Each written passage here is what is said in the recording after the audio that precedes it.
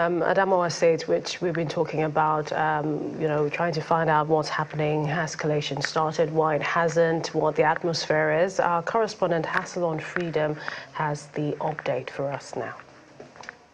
The governorship and state assembly elections were concluded on Saturday, and on Sunday we gathered at the Collation Center by 10 a.m. As you already know, Adamawa State has 21 local government areas. And the collation started by 10 a.m. and by 4 p.m. about 15 local government areas have been collated and announced. And the returning officer announced another break for the collation to continue by 10 p.m. So by 10 p.m. the collation resumed, and about 3 more local government areas were announced, after which the returning officer announced that the collation will be suspended till tomorrow, being Monday, for the continuation of the collation. That was vehemently rejected by the party agents at the Collation Center. So the returning officer was forced to continue with the collation. And at the time trouble started, 18 local government areas have been collected, and the remaining 3 local government areas. Then they tried to suspend the collation, but the agents refused. So the collation continued.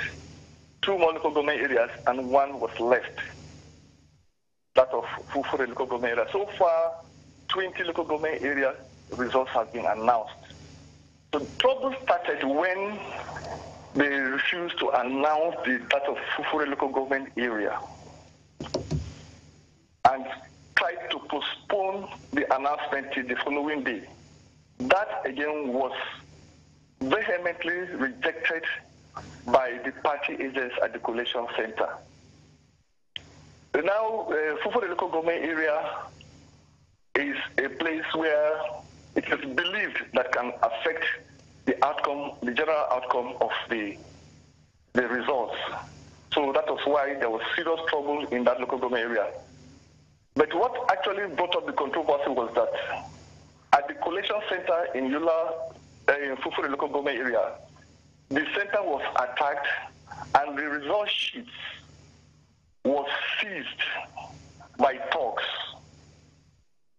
Now that prompted the REC to send a fresh results sheet to Fufure so that the results will be collated and brought back to the Collation Center. That was done, and it was very late in the night when they came, and the people refused that the results must be announced. They tried to shift the results again, the announcement of the Fufure local government area, but the people refused that the results must be announced there. So that was where controversy and trouble actually started. To cut a long story short, they could not announce the results of Fufure local government area. As I'm talking to you now, 21 local government area results have already been announced. What is left now is that of Fufure local government area. And the returning officer said it will be announced today when the collation resumes by 12 noon. So far, when we were leaving the Collation Center, thugs took control of the whole street surrounding the INEC office. Security agencies, the military and other security agencies were around, and they were not allowed to leave the area.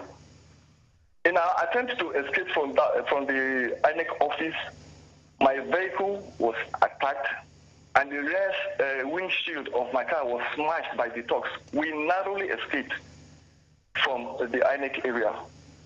So far, we will be returning back to the INEC Collation Center by 12 this afternoon. But the street on the road leading to INEC has been controlled over by security agencies. Nobody can have access to that place right now. From what I understand is that the whole city is calm, but people are afraid anything can happen. People are very careful how they move out, and the crowd outside the city is a little bit scanty. Not the usual hustle and bustle that you experience in Yola.